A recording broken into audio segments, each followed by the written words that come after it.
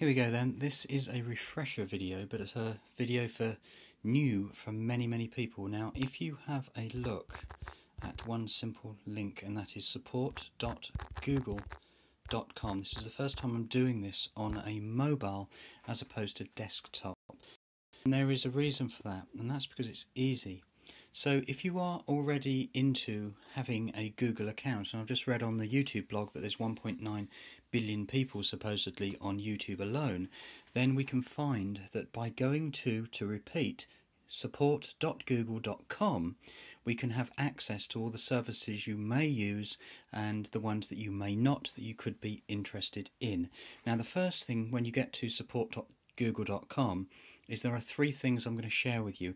Number one is the scroll, and that is that if you go from the top, you can see there are always 12 lead services that Google stick at the top.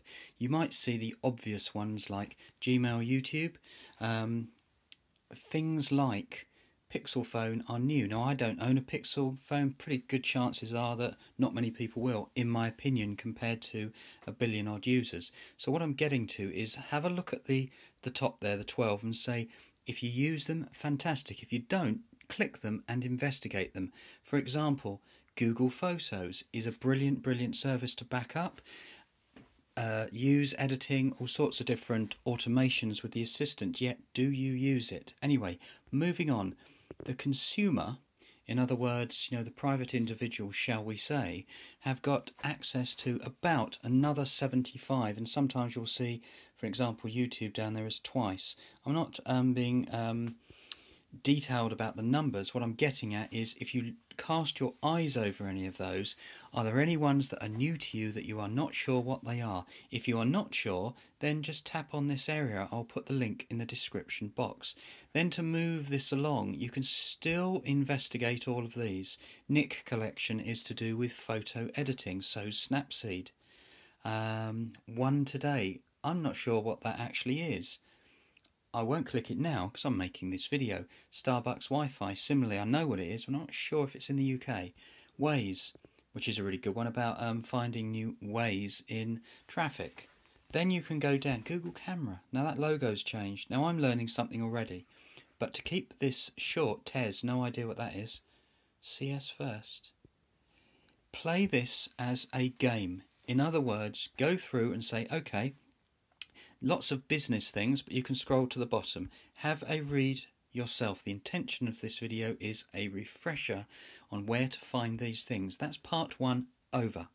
The next one is part two, and that is about the Google G Suite status board.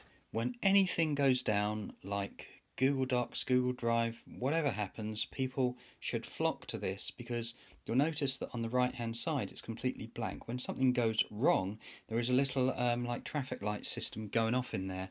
You can tap them and then can actually see how the engineers are getting on to resolve something. So you can look down here on the left hand side of all the services. Now, G Suite is huge around the world. There's a good chance that you might work in a system for your business or your corporation using G Suite. That's not to say it is any different from actually using it as a private individual. So let's see for part three. Now, when I go back on this mobile device, he says, look, he has to go back. Then I might have to re-enter it, but I know exactly where I'm going. Come on, let's go into support.google.com, and this will be a very nice end to this one, because the awareness for you to say, getting his words right, always mess something up, don't I, is the one that says useful stuff you can do. Notice that the URL at the top is get.google.com. get.google.com. Then you can go down and you can look at all the different things you can do. There's lovely one down here, because I was reading it earlier in preparation, and it's the one, I'm just going down, he says, recommended. The point of it is that there is one down here, it says, get your phone ready for your vacation. And as if by magic, I've actually lost it. But it does not matter. My point is, to give you to repeat again. Get.google.com. Go down and then look to see what you might like to have a look at. 10 tips to get the most out of your new phone. So if you click it to finish this one, you can go down and look at the 10 tips.